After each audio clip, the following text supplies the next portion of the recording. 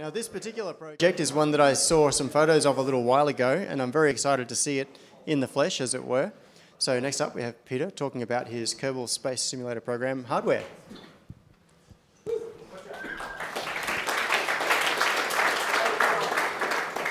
I feel really bad giving this talk because people have been building ECUs and real-time operating systems, and I've been playing games. But this is a build that I've been working on for a little while, and I thought it might be fun to talk about how I got to this point and some of the problems that I had on the way. This is the game I've been playing. It's Kerbal Space Program. Yes. You can tell the KSP players because they're salivating right now about trying this later. But for the rest of you, it's basically a spaceflight simulator. It gives you a kit of parts that you use to build rockets and things. You crew them with these adorable little green things called Kerbals, and then you fly them around a fictional solar system. I've been playing KSP for quite a while. I've been building weird little projects with Arduino for quite a while. I combined the two when I noticed a emerging hardware modding sub-community on the KSP forums and thought it might be fun to grab an Arduino, a couple of lights, a button or two, see what I could make. Time has passed, and this is where I'm up to. That build has 3 microcontrollers in them, a Mega, a Pro Micro, and a Teensy 3.2. This is the order that I built them in. I like the fact that my microcontrollers get more and more powerful as time passes. I've written about 2,500 lines of Arduino code. Some of it I've stolen from other people, borrowed from other people. A whole bunch of inputs, a whole bunch of outputs. The most recent addition is an LCD display right there. It's taken me 2 years, and I try not to think about how much it cost. Probably around 5-ish hundred Australian, plus or minus 20%, I don't know. So, as I mentioned, I have 3 microcontrollers. The way that I'm talking to them, so I've got a video game, I've got a plugin on that video game that will send telemetry data over a serial connection, also receives data back, and I've got my Mega there that is handling that serial connection, and all of my inputs, or most of my inputs, are plugged into that as well. A little while later, I added the Leonardo compatible little micro stick there. It's running all of the LEDs, and the most recent part that I'm still working on only over the last few months now is a Teensy 3.2 that is doing 3D rendering on a little LCD display. So, what have I got? Okay, the way that I got started on this with my one little Arduino, it is, yeah, an incredibly agile methodology really, to bastardize a buzzword. And I made a big list of everything I wanted to do, grouped them into logically similar components, and this is one of them. That's pretty much the first panel I did, the stage panel. There's a nice big red button that you mash to launch. There's a lock so that you don't mash it accidentally, an abort switch, and a little status light. So that's the stage one. If you have a look at it later, there's lots of other ones that are all roughly similar in what they do. The reason that I wanted to do it that way is that I could build these one at a time. And there's a dozen of these panels, and they're literally spread over several months. And I documented absolutely every step of what I was doing. Somewhere in my repository right now, there is a text file that says everything related to building one of these panels. It's how I prepared them. That's 3mm perspex, translucent perspex that has been painted and then etched and cut in a laser printer. And I've got documentation about the fonts and the font sizes, about all of my mounting holes and how big they should be, the radius on the fillet. All of that is written down. And the reason I wrote all that down is that I've got panels that I built 15 months after this one, and I was able to spend 5 minutes reading my documentation and punch out something in an afternoon that looks identical to everything else. So that was fun. So I built this one. A couple of weeks later, I built another one. A couple of weeks after that, I built another one. And then I grabbed a scrap of perspex from my local makerspace, cut some holes, mounted what I had, plugged them all into an Arduino, banged out an awful lot of code, and then it was working. You get to that point, and then you go, this is so cool.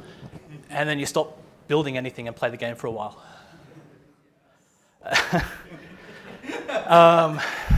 So I stopped building and played the game for a little while, and then I started building a couple more panels, and then a couple more panels, and then I grabbed some more scrap perspex, knocked together another thing, and mounted them all, and that was that. And then I stopped building them for ages, and I literally had that panel with this one sitting in front of it, looking absolutely awful on my desk, and sat there and did nothing else for nearly 9 months. But then I started getting bored and started wanting to try something else. This is where it gets really complicated. The displays that are on the front there, I made 4 of these LCDs here. And they're really simple. There's a 7-segment display, illuminated buttons, and some LEDs on the side there, with a 26-pin ribbon connection back to here. So there's 4 of those there, using the Max 7219 display drivers, which are really, really awesome. 3 of those chained together, driving the 160-odd LEDs on the boards, and then an input multiplexer, and mounted the SparkFun on the side. I procrastinated on this for a long time because those boards are kind of expensive. I'm not trying to dissuade you, but I am going to tell you how awfully wrong they were. So eventually, yeah, I closed my eyes and hit the buy button and wandered off. While I was waiting for those boards, I started worrying about how I was going to talk to them. I chose I2C for a couple of reasons, mostly because I have one master sending data to multiple slaves, and I wanted it all happening at the same time. I2C, no one seems to talk about it very much, but I2C has a broadcast mode. If you fire packets off to address 0, then in theory everything will pick it up. In practice, the library I'm using on the TNC doesn't support that yet, so that was really bad. The other reason that I chose it is that AVR chips have a really nice hardware I2C module that they call TWI because lawyers.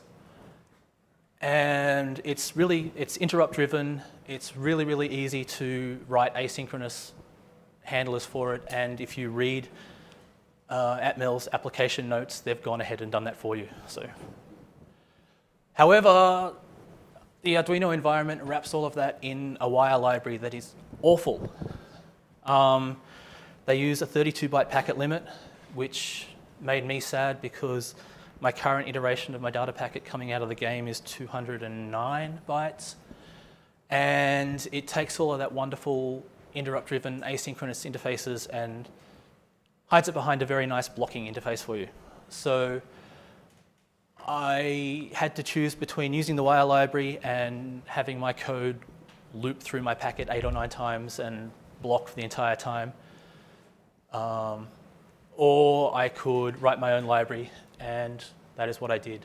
So I have a library right now that is basically, right now it's just a thin wrapper around those application note interfaces.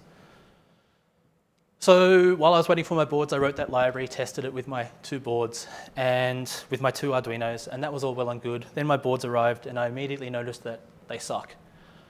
I was using footprints from SparkFun. Buying gear from SparkFun is really nice because they provide Eagle components for most of their parts. That LCD display that 7-segment display has a really bad bug where the footprint in the library is ½ an inch shorter than the actual part. So I designed my boards. I luckily cut the panels separately and measured them using the actual data sheet for the part. And then it looked like that. That's really easy to fix though. You just kind of mount your LEDs with a little bit of gap on the legs and then bend and twist. And if you have a look at those displays later, you'll see the LEDs are kind of but it works.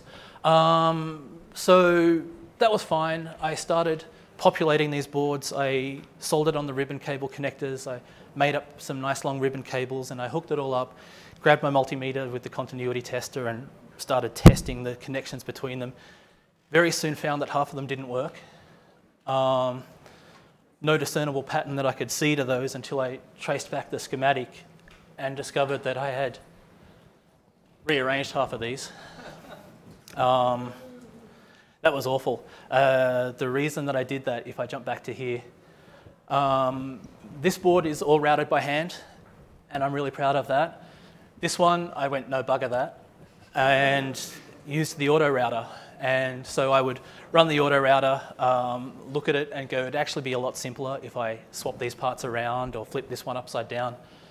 And somewhere along the way, I decided that it would be much easier if I switched those connections and only did it on one end. So that was actually really awful. I was incredibly sad about that, and that was the worst part of it. I just thought, I've wasted this $150. I'm going to have to throw it all away. I'm not going to have it ready in time for the Sydney Mini Maker Faire, which I had this running at as well. And yeah, pit of despair there. Turns out that once you think about it a little bit, you can actually fix it. It's just awful.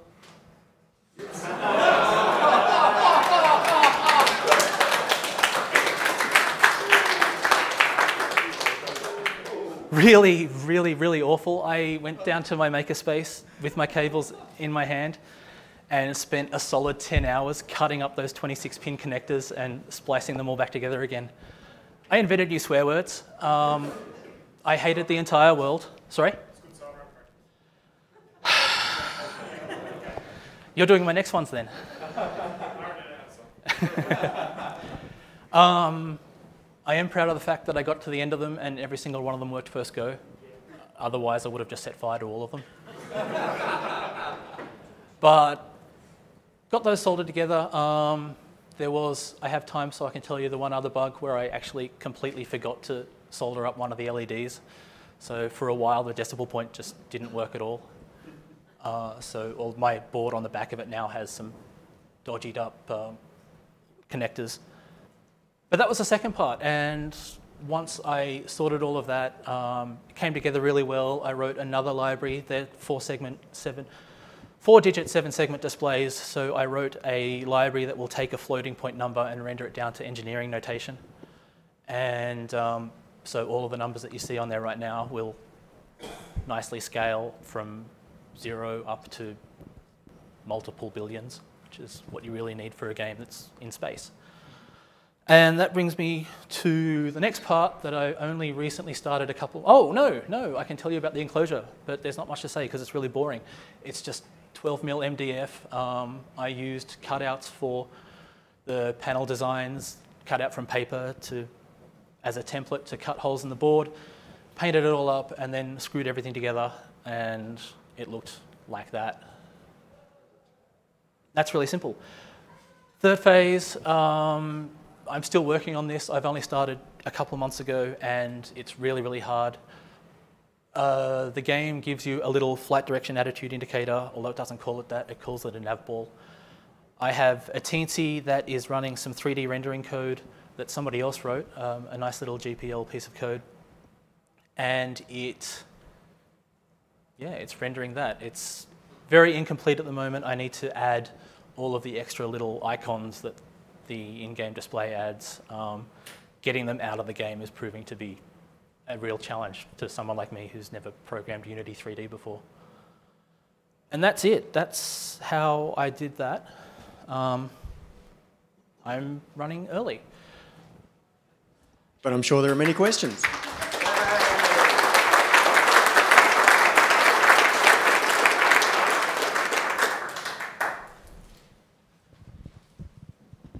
Can we see it run?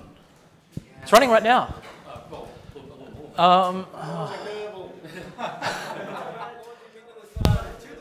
I don't have anything, I don't have a radio.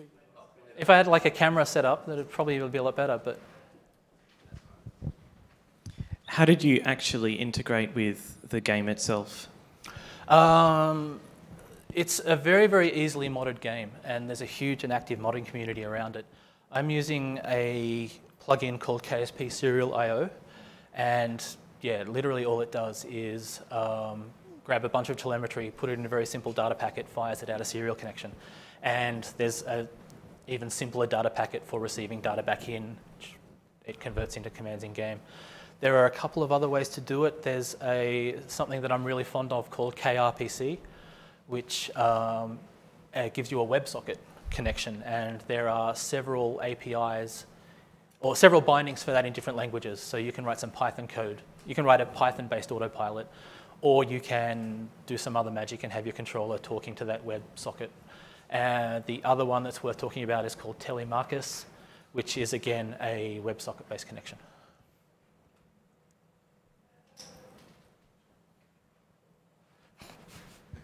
Thank you. It looks like you have lots of buttons on your console there. I really wanted a lot of buttons. What are you programming them to do, and can you reassign them to do different things? I can't program them to do different things. I was going for a really 80s sci-fi kind of a vibe. So while there are a lot of buttons that cover most of what you want to do in the game, they are not reprogrammable. Okay, so they're like action groups? I have, yep, there's the action groups right there. Yep, so only 10 for the moment? I didn't find out that you could have more until after I built that. Oh.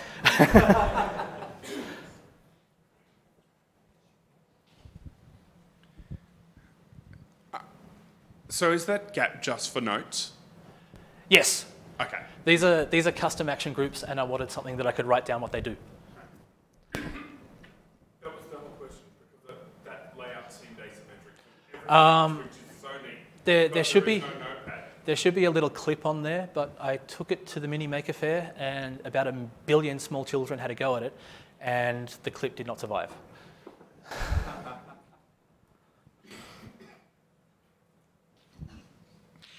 How long has it been since you last played KSP, and are you itchy yet?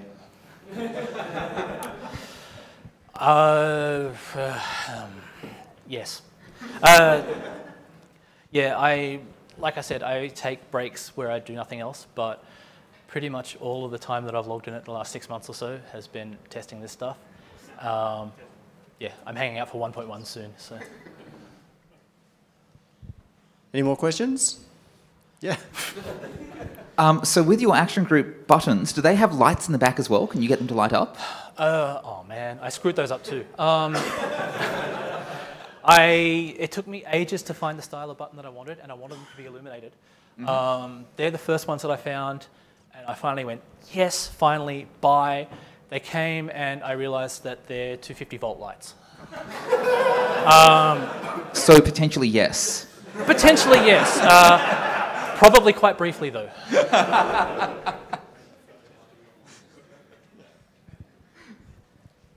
So, Peter, does the console make the game easier?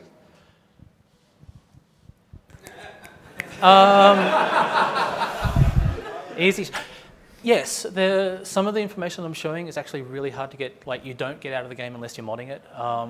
And there's other bits of information like your orbital periapps and apoapsis that you can only get for switching screens to somewhere else. So this means that I can fly with one view and get data that I can only get from other views. I am really, really close to being able to fly simple missions with the monitor switched off. That's my end goal. Not quite there yet. Okay. Oh, yep. One last question. Yep. Related to that, do you play IVA only? That's my other big goal with this one. And I think it comes back to I haven't had enough time to practice yet. I have done an IVA only MUN landing. Internal view. So a cockpit view. I don't have a screenshot handy, but there's two views, like external looking at your rocket and then internal from the point of view of the Kerbal sitting in the cockpit. And that's the one that gives you the least amount of information, which is why that's really handy. Great. Well, thank you very much, Peter.